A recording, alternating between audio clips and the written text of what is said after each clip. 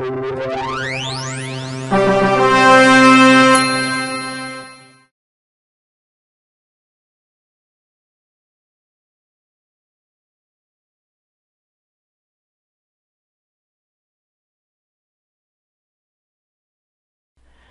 video is another in the series of how to install and work with multi-site in WordPress. In this video I will show you how to configure the domain mapping plugin. We've already installed the WordPress MU domain mapping plugin. We've moved the file within the plugin on our server. We've edited the WP config file. Now it's time to get into the settings in the network administration area.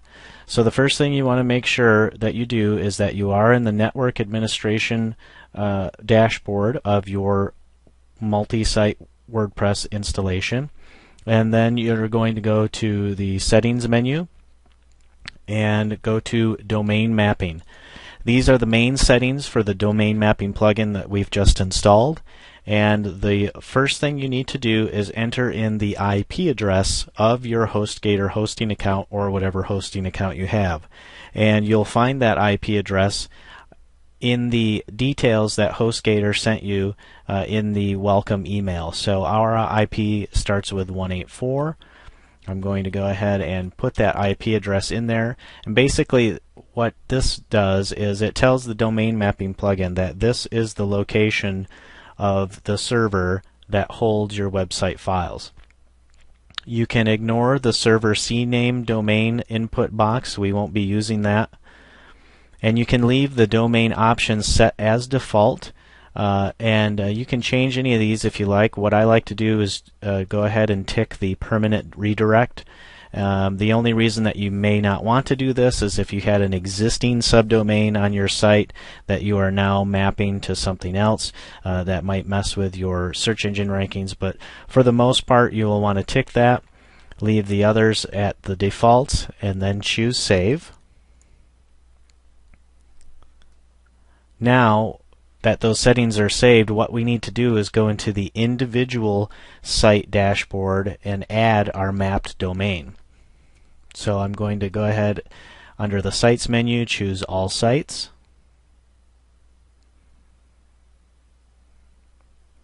Then I'm going to go to the dashboard of this WP Network Manual subdomain site, and this is the one that I want to point howtomultisite.com to. So I'll click the dashboard, and you can see that I'm now in the regular site administrator dashboard area of this site. So what I'll need to do is go to the Tools menu, and there's a new menu item here on the individual site called Domain Mapping. And what this allows me to do is to add a new domain to this subdomain site that I want to map to it. So I'm going to go ahead and enter howtomultisite.com. I want this to be the primary domain name for this blog or this site on my network, and I'm going to choose Add. Now what happens is it shows you that the new domain has been added, and it also shows you the active domains on this blog or site on your network. So it shows you the original subdomain site address here, and it shows me that I am now mapping howtomultisite.com to this subdomain site. And incidentally, you can have as many domains as you like pointing to the same subdomain site if that's your thing. Now if we look at the front side of the site, it will not work yet. We have one more step to do in cPanel, and then we're finally done. We've got a total mapped domain as soon as we make this one change. What we need to do is go to cPanel and add howtomultisite.com as a part domain on our cPanel account. So we'll go ahead to your HostGator cPanel, go down to the Domains section, and if you remember, we already went into the subdomains area, but now we need to go to the part domains area, add our domain name, howtomultisite.com. It says, the little green check mark says it's a valid domain. So I'm going to go ahead and choose Add Domain. It says I've successfully added it. So I can see it listed here in my part domains. Now If we go back to our main site here, you'll notice that when I refresh this page, this subdomain site is going to go away. So I'm going to go ahead and refresh the main page, and now you'll see that my domain name is howtomultisite.com, and it's the same exact content that I was at before. Now, if you look in the lower left here and I hover over a page, you'll see that the domain name is still there.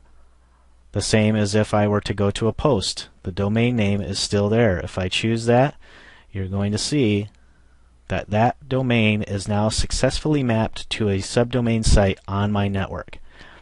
Now imagine when you have your list of sites.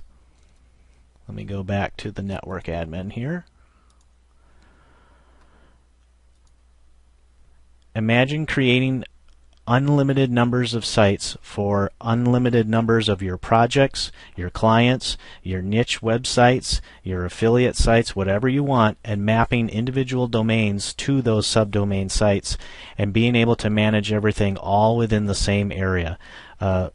WordPress with multi-site enabled is a truly powerful tool, and there is a lot more to learn, and there'll be more videos coming.